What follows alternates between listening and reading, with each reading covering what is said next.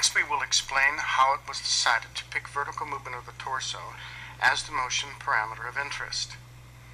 This will explain the current makeup of the Lameness Locator sensors and their attachment positions on the horse.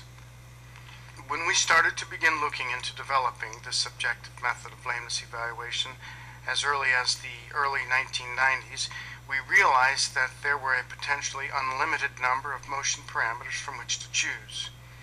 Vertical motion of the torso, vertical motion of the limbs, horizontal movement of the body and limbs, stride length, stride rate, joint angle changes, etc., etc. We did not know which would be most productive in developing an objective method. In addition, there are a number of different ways to analyze each motion signal. One could pick maximum height, for instance, of the foot or head, or the difference in maximum and minimum position, like for calculation of stride length.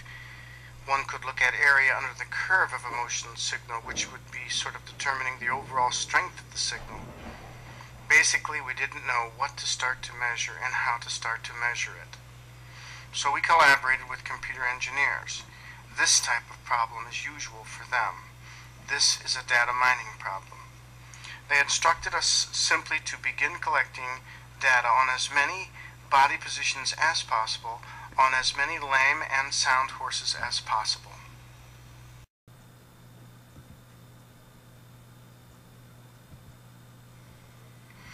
This is how we collected the data for some years. We marked as many points on the horse's body as possible and collected motion signals from sound horses and lame horses using high-speed cameras and a commercially available kinematic motion analysis system.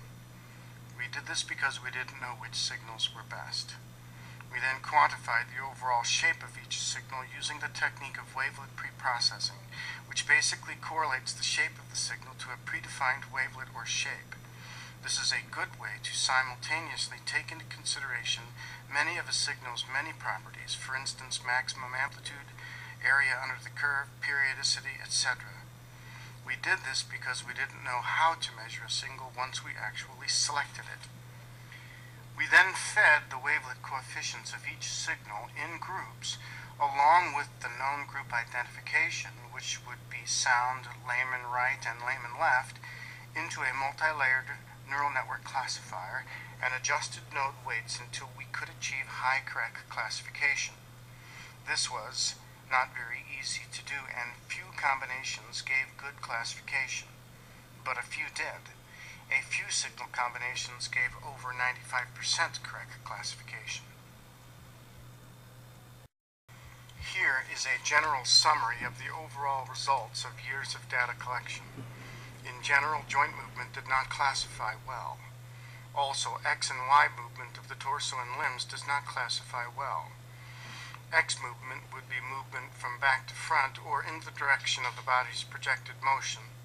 Stride with length would be a motion parameter primarily in this direction.